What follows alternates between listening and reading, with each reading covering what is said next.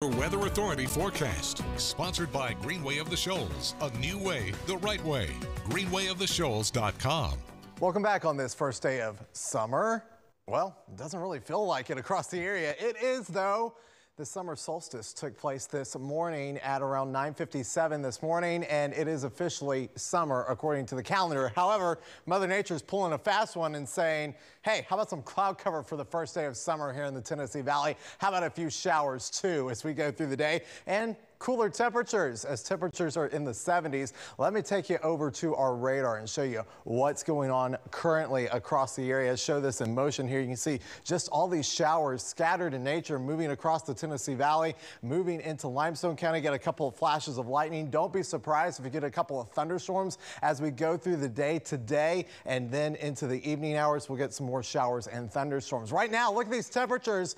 Many of us in the 70s. The only place hitting 80 is over in Florence, with cloud cover and a few showers coming down across the area. Forecast highs today going to be on the cooler side for this time of the year. 82 for a forecasted high, and if we hit that, it'll be the coolest we've been since about 2017 on this day. So we are talking about some really cool temperatures June 21st that we haven't seen in quite some time. Let me take you over to Athens, where it is currently raining really well at the Limestone County Courthouse in Athens, and it's all thanks to what's going on above our heads. An upper level low in place that allows for daily rising of the atmosphere, and that leads to more showers and thunderstorms across the Tennessee Valley as we go through the day today. Not looking like the best pool day. If you're looking to get out and spend some time by the pool, not going to be the best day to get that in, especially as we head late into the afternoon and into the evening. More showers and thunderstorms expected by the 3 o'clock hour. Temperatures hitting those low 80s.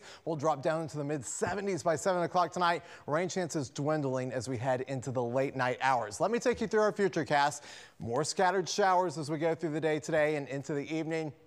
As we head into tomorrow, it's going to be a rinse and repeat. More scattered showers and thunderstorms across the area as this upper level low hangs in place. The good news is by the weekend, this upper level low is going to start to move on out of our area. And if you're looking to get out and get that lawn cut, Saturday and Sunday look to be some drier days for us as we head into the weekend. Let me take you to the tropics. Tropical storm Brett not looking too good right now, getting a little bit of wind shear, but trying to get its act back together close to Barbados. Where's this storm going through the days ahead? Well, it's going to head towards the Dominican Republic, just south of there as we head towards Saturday. We'll continue to monitor this system on air and online at WHNT.com. Our extended forecast for the Shoals, Sand Mountain as we head through the next 7 days. We're going to keep those rain chances, showers and thunderstorms in the forecast as we head through the end of the week and into the beginning of the weekend. Rain chances will start to dwindle with daytime highs in the 80s as we head through the Huntsville forecast. More showers and thunderstorms expected